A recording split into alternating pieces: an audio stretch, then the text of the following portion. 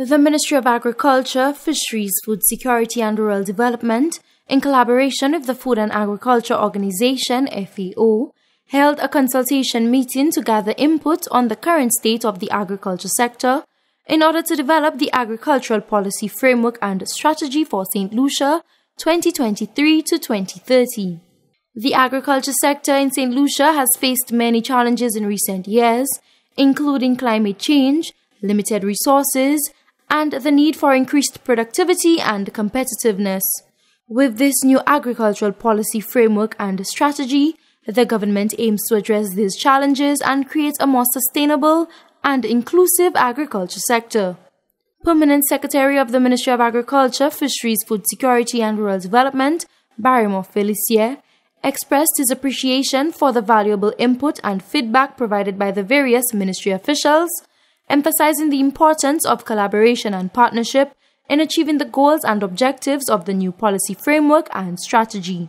The agricultural policy for the Ministry of Agriculture expired in 2022. We sought assistance from the FAO, that is the Food and Agricultural Organization, for the development of a new policy. This policy is supposed to run from the year 2023 to 2030 in tandem with the 2030 Sustainable Goals Development Agenda.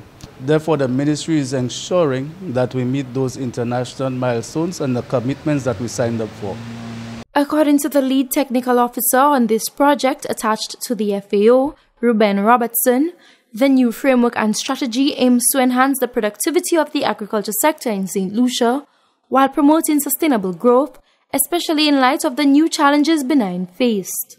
We want to make this strategy homegrown, that is owned by not only the Ministry of Agriculture but all the stakeholders in the agricultural sector, so that together we can change the dynamics in terms of having a strategy that not only focuses on the recovery of the agricultural sector, but transformation, doing things completely different, making agriculture more attractive to the young people, making agriculture more responsive in terms of reducing the food import bill, and at the same time increasing and enhancing the livelihood of all the people who seek and eke a living out of agriculture.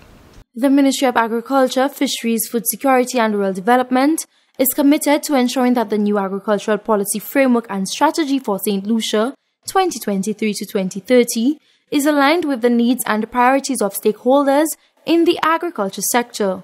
The policy is expected to create new opportunities for farmers and other stakeholders and contribute to the overall development of the country. From the Communications Unit of the Ministry of Agriculture, I am Lucia reporting.